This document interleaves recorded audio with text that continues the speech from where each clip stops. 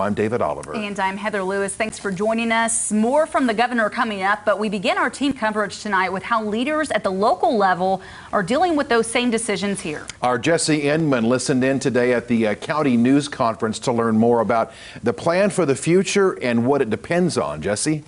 Well, guys, the stay-at-home order in Springfield and Greene County is set to officially expire on April 25th. That's just 11 days from now. Health Department Director Clay Goddard says that our number of cases and recoveries here are a good sign, but there's still work to be done before the next steps are announced. I am very much encouraged that our numbers seem to be moving in the right direction. But this isn't the time to declare mission accomplished. As Greene County nears the expiration of the stay-at-home order, Health Director Clay Goddard says they've begun discussing what that next phase might look like. This week, we are and will continue to meet with community leaders across a variety of sectors as we look to build a strategy for the next phase of our community's response and recovery from COVID-19.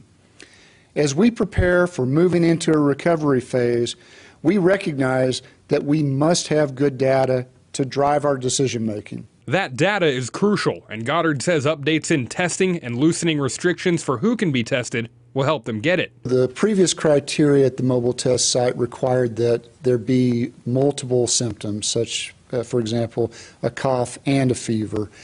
We've relaxed that now so that only one symptom needs to be exhibited to be qualified for that testing. You'll still need a doctor's referral, but Goddard says an increase in testing will give them more data to determine what the next move will be.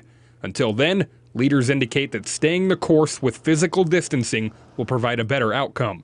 Ignoring the practices that got us to this encouraging moment only puts us at risk of going right back to where we started as a community. This means continuing to stay at home and finding the right phased-out approach to coming out of these orders. So by all accounts, it sounds like a reopening will come in phases, and the state stay-at-home order expires on April 24th. Again, locally here in Springfield and Greene County, the next day it expires on the 25th.